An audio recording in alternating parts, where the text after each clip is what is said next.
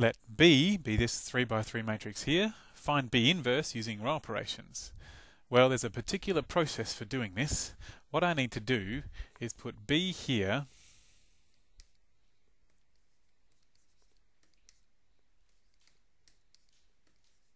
and the identity here,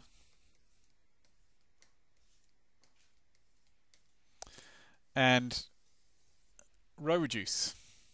And I need to row reduce B to get the identity, and then by the time I've done that, the identity will have turned into B inverse.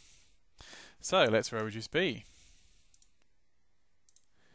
So I need a column of the identity here, which means I need a 1 here, and I have a 1 here already. That's good.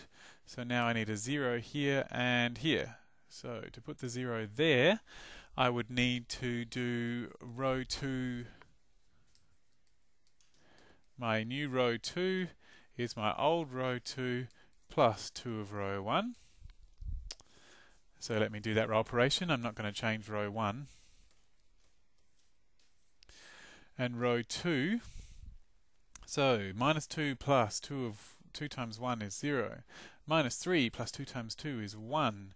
Minus 1 plus 2 times 1 is 1.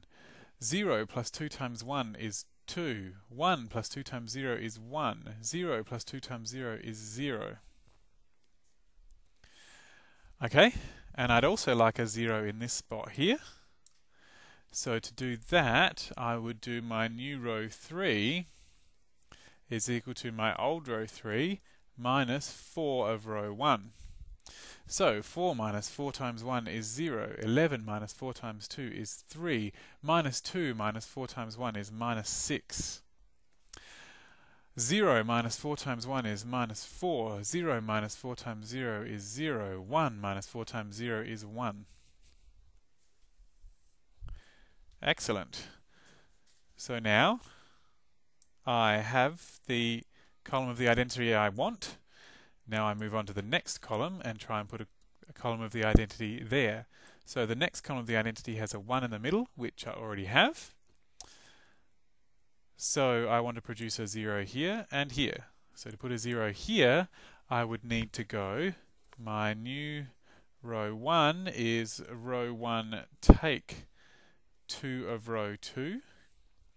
So let's do that. I'm not going to change my middle row because it's got the 1 in it that I'm using. So 1 minus 2 times 0 is 1. 2 minus 2 times 1 is 0. 1 minus 2 times 1 is negative 1. 1 minus 2 times 2 would be negative 3. 0 minus 2 times minus 2 times 1 is minus 2. 0 minus 2 times 0 is 0. Okay, and I also want there to be a 0 here. So I would have to do my new row 3 is equal to row 3 take 3 of row 2.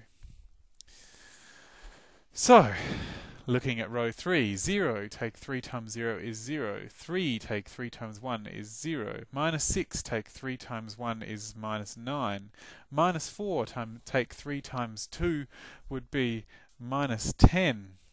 0 take 3 times 1 would be minus 3. And 1 take 3 times 0 is 1.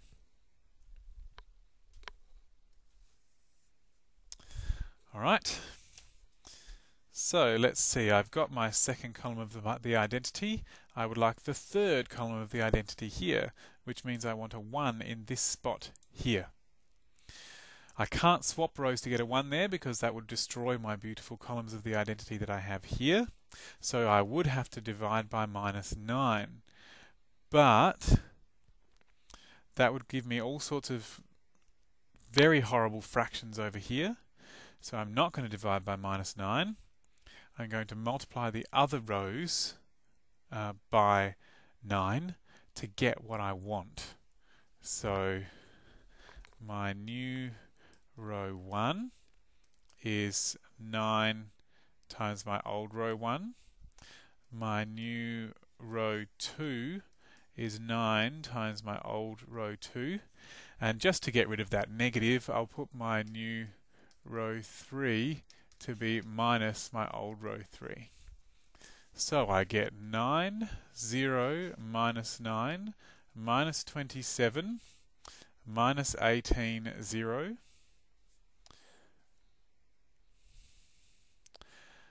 0, 9, 9, 18, 9, 0, and 0, 0, 9, 10, 3, negative 1. So, the reason I did that is because while I would like there to be a 1 here eventually, I do actually want zeros in these places here, and I can get them by doing row addition and subtraction first. So let's put a 0 up here.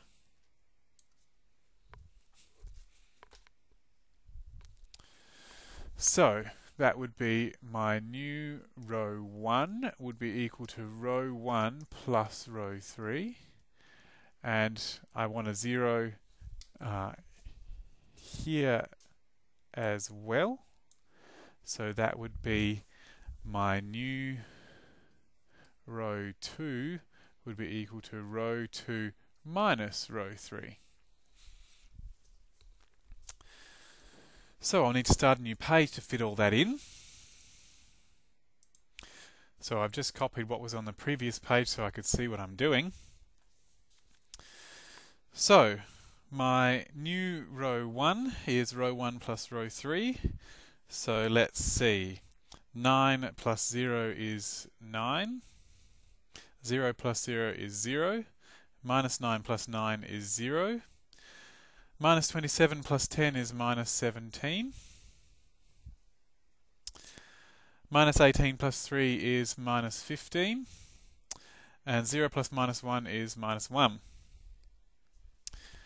And then my new row 2 is equal to row 2 minus row 3. So 0 minus 0 is 0. 9 minus 0 is 9. 9 minus 9 is 0. 18 minus 10 is 8. 9 minus 3 is 6.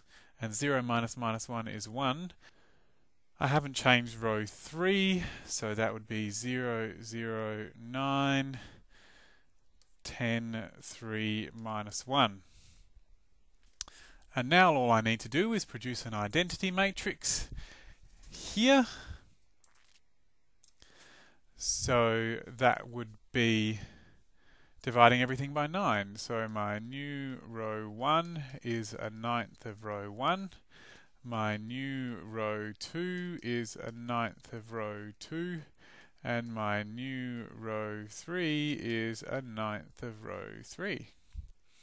So that would be 1, 0, 0, minus 17 ninths, minus 15 ninths, minus 1 ninth, 0, 1, 0, 8 ninths, 6 ninths, 1 ninth, and 0, 0, 1, 10 ninths, 3 ninths, minus 1 ninth. And so I'm finished. I have the identity where I need it to be, here, here, and so this bit over here must be the inverse of B. So B inverse is equal to minus 17 ninths, minus 15 ninths, minus 1 ninth, 8 ninths, 6 ninths, 1 ninth, 10 ninths, 3 ninths, minus 1 ninth. And I guess just to make it easier, I really could write it like this. 1 ninth, all outside of minus 17, minus 15, minus 1, 8, 6, 1, 10, 3, minus 1. And I guess thinking about it, I could have got that all the way back from here and gone straight to that from this information there. But that's the answer.